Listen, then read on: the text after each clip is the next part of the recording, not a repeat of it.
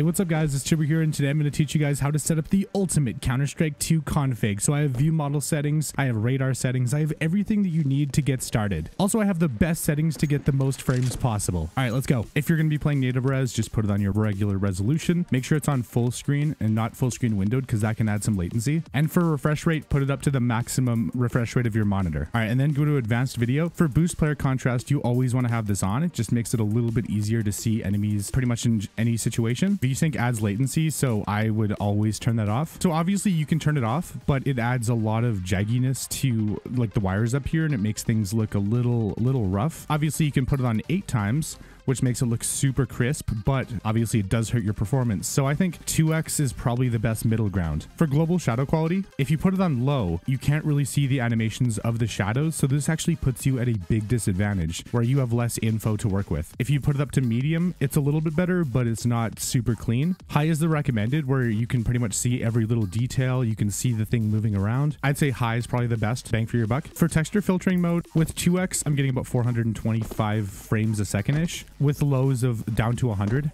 Actually, the frame rates are very comparable. It's a little bit lower. Yeah, it really seems like the setting doesn't really matter too much, at least for my PC. But I'd say 2x or 4x, depending on your PC. I mean, whatever it recommends. For shader detail, you want to have this on high so you can see the best shadows possible. For particle detail, so here, I'll just throw a Molotov. And as you guys can see, the fire can be kind of hard to see through. But if we put it on low and then throw a Molotov, oh, it's pretty much the same. Wow. To be honest, high versus low doesn't really make the biggest difference. I'd say just go for something in the middle. You can do medium or high. I'll just go with high. Yeah, for ambient occlusion, you can just disable this to free up a little bit of extra performance. For high dynamic range, I would recommend putting this on performance. And then for fidelity FX, this is essentially like AMD upscaling. So if you put it on performance, now obviously, oh my God, the game looks so bad. It looks so pixelated. My frame rate doesn't really, it seems to be around the same. It looks so bad though. Everything is just so pixelated. Let's compare it to quality. Quality definitely looks a lot better, and it seems like the frames are around the same.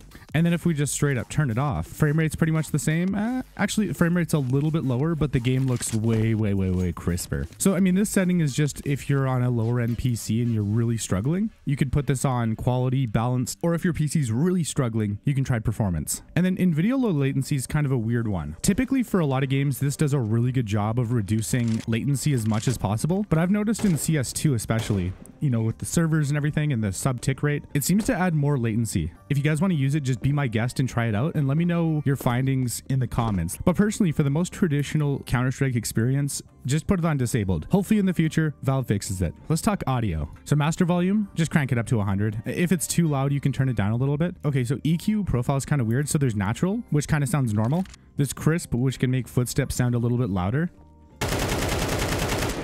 Also, it makes the gun sounds louder. But to be honest, like, if I were to actually play with this, like, I would go deaf after like 2 games. And then smooth is kind of in the middle, where you can still hear footsteps. They're a little bit quieter. And then when you shoot,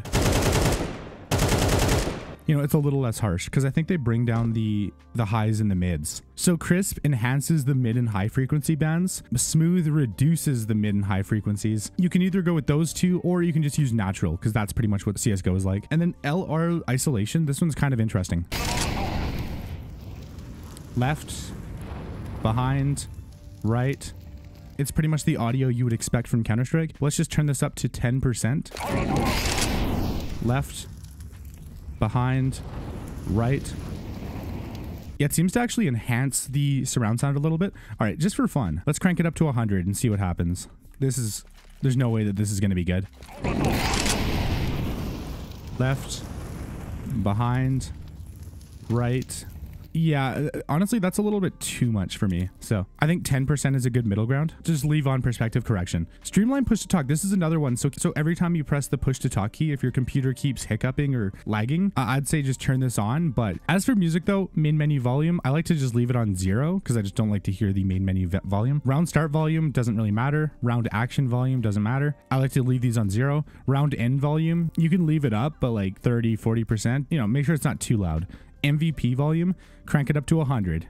No, leave it at a reasonable level, like 30. Bomb hostage volume, 20. 10-second warning volume. So this one is absolutely essential. So you want to make sure it's loud enough to where you can hear the start of the music, but not too loud to where you can't hear footsteps. So I'd say anywhere between 10 and 15% is perfect. And then death camera volume, irrelevant. Game settings. Now we're getting into the juicy meat and potatoes. You always want to enable the developer console. So you can just press the tilt key, open this bad boy up, you know, say something like that. The console has so many incredibly useful commands, and we'll be going into it pretty soon. But first, install the Counter-Strike Workshop tools. So depending on if you actually want to mess around with the Hammer Editor V2, just make sure to enable this. But if not, then just leave it off. For HUD scale, so if you max it out, the HUD is a little bit too unwieldy. It takes up a little bit too much of your screen. And then when you make it too small, everything is just so tiny.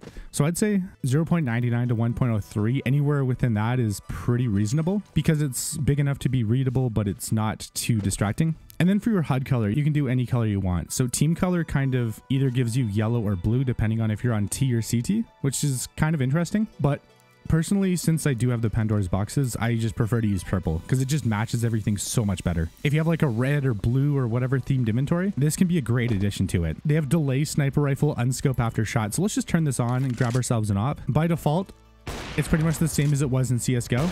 And then when you turn it on, when you shoot, you stay scoped in for like an extra second. So you have more time to see if you hit the shot or not. However, though, this can lead to some awkward scenarios. Of course, all this stuff does come down to personal preference. If you like it, then use it. If not, then don't use it. Another interesting one is auto resume after sniper shots. So let's just turn this off. When you shoot after scoping, it doesn't scope you back in. Like personally, I might actually try this for a little bit because it is kind of an interesting idea, because normally you would automatically, like after shooting, it would scope you back into where you were before. So I mean, if you're holding an angle and you need to like quickly repeak it and you don't want to make like all that extra noise, I mean, you shot an op, like there's no way you're trying to be stealthy. But like if you just want to do like a one and done kind of thing, this makes it so you don't have to quick switch to cancel the animation. The radar is very, very underlooked. By default, it's kind of like this, where you can only see in the general vicinity of where you're at. So from here, you can only really see part of donut. However, though, if you press tab, which does block your screen, you can see the entire map. But I think there's a way to do it better. Okay, so increase the radar size to, you don't have to max it out, just something reasonable like 1.2. Zoom it all the way out. Turn off radar centers the player. I mean, you don't see literally everything, but if your teammates start pushing out A and you see 4 red dots,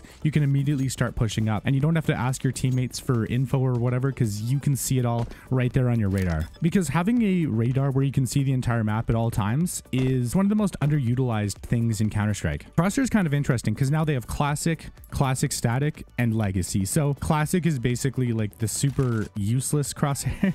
Yeah, so like a crosshair like this is not really that useful, in my opinion, unless you have a center dot. Now, if you have a center dot, it's a little bit more useful, but personally, I find it to be a little bit too distracting. Oh yeah, legacy is kind of similar, but when you move, you don't really get a penalty. But when you shoot, that's when your crosshair really starts to move. If you're a newer player and you want to just have a little bit more visual feedback, like when you're going to be accurate or not, this can definitely be a good way to do it. But once you get to a certain point though, classic static is by far the best, because no matter what, your crosshair will always stay the same. And the whole point of a crosshair is to be able to know where the center of your screen is. And if you have one that's super reliable, that's just always in the same position, you're overall going to have a much better time. You can change the length if you want to have a huge honker of a crosshair. Personally, I like to keep it at some reasonable level. Thickness, you can make it extra thick or you can make it nice and thin. The gap kind of affects the gap in the middle of your screen. So if you want to have a huge gap, you can do that. But I'd say with a huge gap, you're probably better off having a center dot as well, because then at least you have some reference point for the exact center. Personally though, I prefer to play without the center dot, and then I like to make the gap around the size, you know, kind of like this. So there's a hole in the middle of your crosshair, and that's where you want to aim for the head,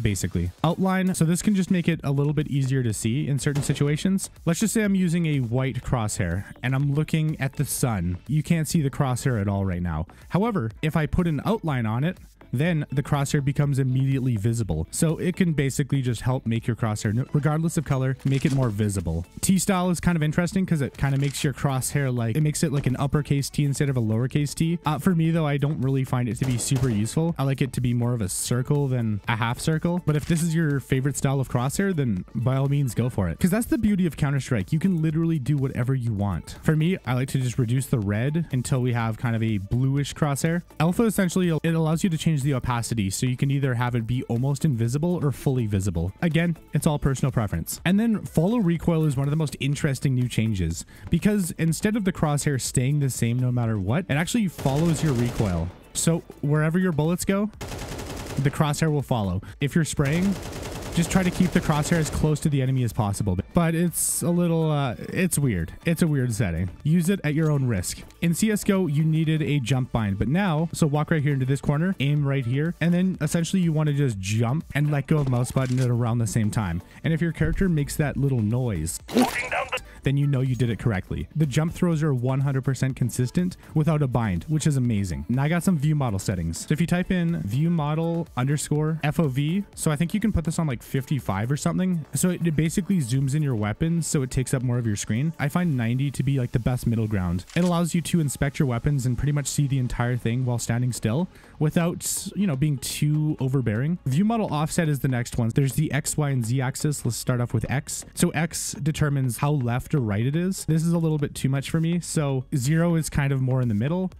But I'd say like 2 is pretty good because it stays out of the way and you have a little bit more real estate in the center of your screen. And then when you inspect, you can still see the entire thing. Y essentially brings it forward and back. So if you do 2, it looks like this. And then if you do -2, it brings it farther back like so. It just depends, because if you want something that takes up less of the screen, -2 could be great. But for me, since I do like to inspect the skins and I like to have it be similar to my old config, I do -2. And then Z is actually the most impactful. This affects the up and down axis. If you have it on 2, you literally hold the gun like an absolute madman. And then if you do -2, it brings it down. But for me, like, it's a little bit too low. So I like to go for kind of a middle ground. Yeah, -0.7. There we go. For me, this is the best view model to inspect skins in Counter-Strike 2. Anyways, thank you guys so much for watching. If the video was helpful, make sure to drop a like, leave a comment down below letting me know your thoughts, and subscribe with the bell if you haven't already. Anyways, guys, stay safe. Thank you so much for watching. It's Turbo, and I'm out. Peace.